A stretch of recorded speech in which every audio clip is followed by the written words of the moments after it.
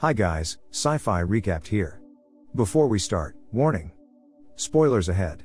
Today, I'm gonna explain a 2008 Japanese action and drama movie called Ichi. This movie follows the story of a blind young woman who secretly has excellent sword skills and is involved with a group of bandits. The movie begins with a blind woman, or goes in Japanese, named Ichi, who makes a living by being a singer. Her pretty face attracts a man who once saw her performance and made her his mistress. However, he attempted to sexually assault her one night, resulting in her defending herself by cutting his fingers using a katana sword. Sometime later, she is talking to her friend, who is also a goze, but she does not seem to pay attention. She sits by herself on a patio, petting a cat while her friend is having sexual intercourse with a man. However, that man refuses to pay her and she is beaten by him and his men for demanding her money. The men discover Ichi sitting outside and are allured by her beauty.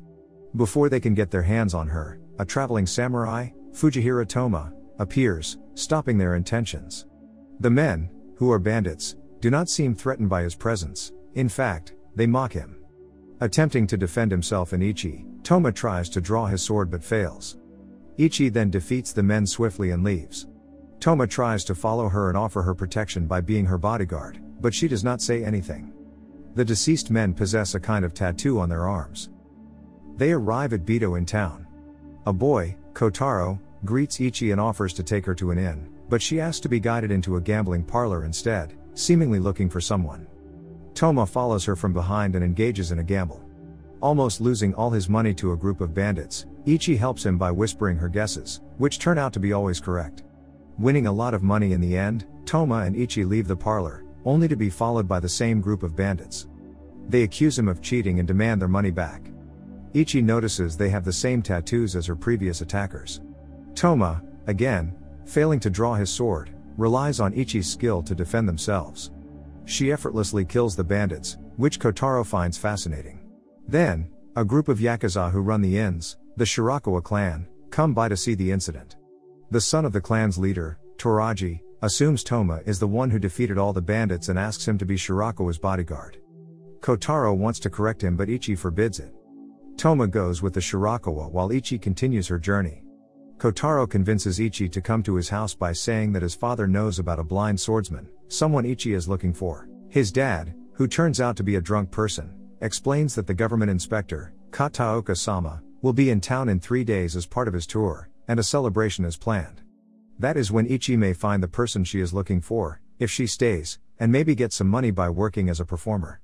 Meanwhile, the bandits, called Bankido, discover the bodies of their slain comrades, and their leader, Banki, identifies the same wounds in all of them.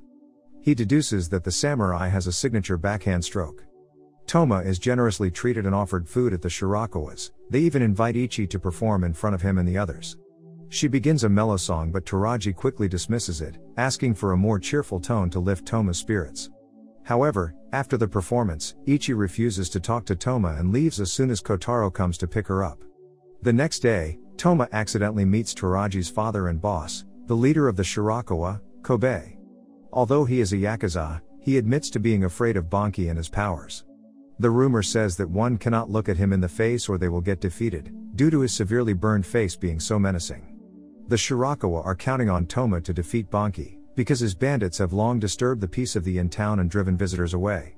In the afternoon, Toma meets Ichi and Kotaro who are fishing by the lake. He curiously asks her why she would not want to be involved with anything or anyone, to which she replies that blind people like her do not understand boundaries and cannot clearly distinguish between bad and good people.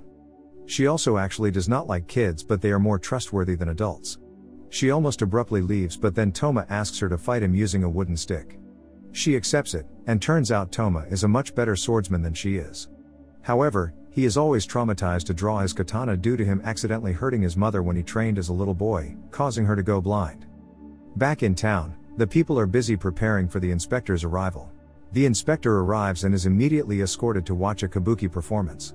However, the Bankido bandits have also arrived and started a riot during the celebration to draw the man who had slain their members. They drive the inspector away and aim to kill the Shirakawa. Toraji tries hard to protect his father, while Toma struggles to help but is still unable to draw his sword.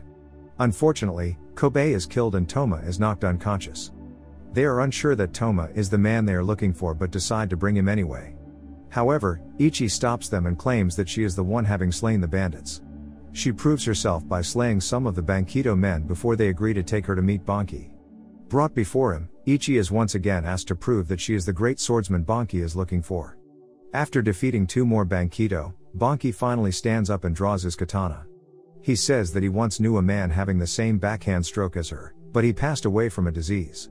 That man, Zatoichi, a great blind swordsman, is who Ichi is looking for.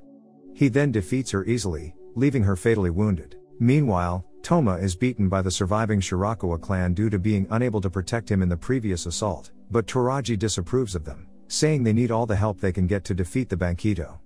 Meanwhile, Ichi is left to die on a pile of rotten corpses, but Banki secretly walks to her and whispers that if she lives, he will take care of her. She slightly moves her hand after he left, reaching for a small bell given by Zatoichi when she was little, however it slips out of her hand and is lost.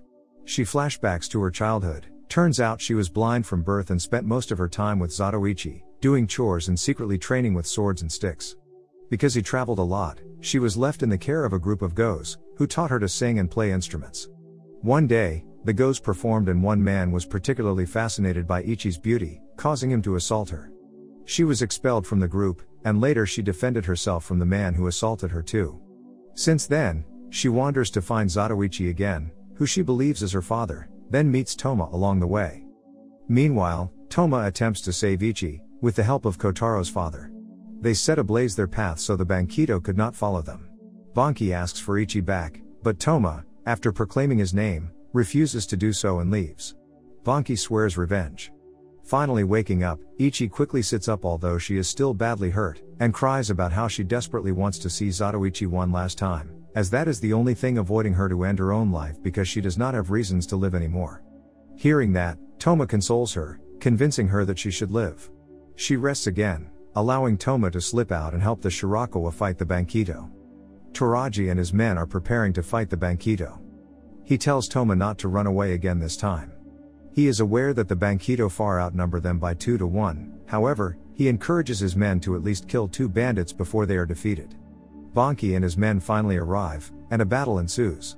Both sides suffer heavy losses, however, Toma still fails to draw his sword despite the horror he witnesses. Meanwhile, Ichi wakes up and discovers that Toma has gone missing. Kotaro tells him about the fight in town and she quickly leaves to help. Banki exclaims that Toma steps forward and gives Ichi to him. Toraji almost takes his place as he seems nowhere to be found, but then he appears and is finally able to overcome his fear and draw his katana. They engage in a sword fight, ending with both fatally wounded. Ichi appears and quickly comes over to Toma, seeing him die in her arms after saying that she must not lose hope. Banki manages to get up and attempts to attack her, but now she is prepared and successfully defeats him. The remaining surviving Bankido flee for their lives and peace is restored in Bido in town.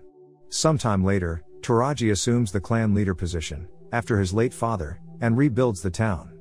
Ichi and Kotaro visit Toma's grave, where Ichi plays his favorite song, the slow melody she performed once at the Shirakawa residence. She intends to go to Toma's clan to place his sword on his mother's grave, so she bids farewell to Kotaro. Before leaving, she gives him the same small bell Zatoichi once gave her for a keepsake. Kotaro asks whether he will see her again, to which she only replies with a smile. Subscribe to watch more videos like this, turn on notifications, and leave a like to help the channel out. Thank you for watching.